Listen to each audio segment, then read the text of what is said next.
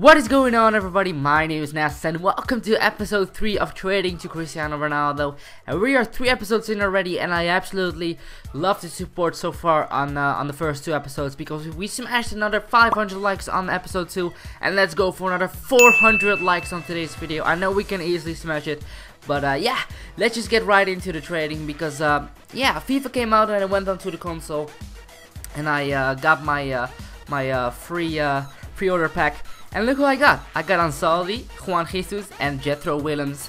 You might think these players are not very expensive, but Jethro Willems is actually nearly 20,000 coins, which is absolutely awesome. So yeah, we're gonna be putting everything on the transfer list.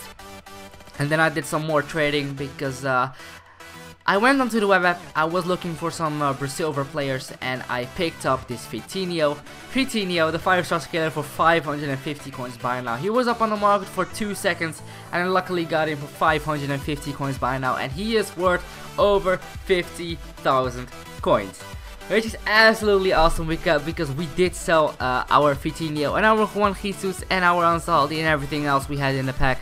And we ended up pretty much over 100,000 coins because we got pretty lucky with our pack and with Vitinho, which is not bad at all. But then I did some proper trading. I picked up 3 informs. I picked up an inform Ronnie, an inform Ali, and an inform Talisca. Inform Ronnie was for 53,000 ultimate team coins. I can sell him off for around 65,000 coins. The Ali was for 28,000 coins, and the Talisca also for 28,000 coins, and I can both of them sell them off for around 40 to 35,000 coins, which is not bad at all. And as you can see, boys, we did sell every single player. We did sell our Ronnie for 65,000 ultimate team coins, which is not bad at all because we bought him for 53,000 ultimate team coins.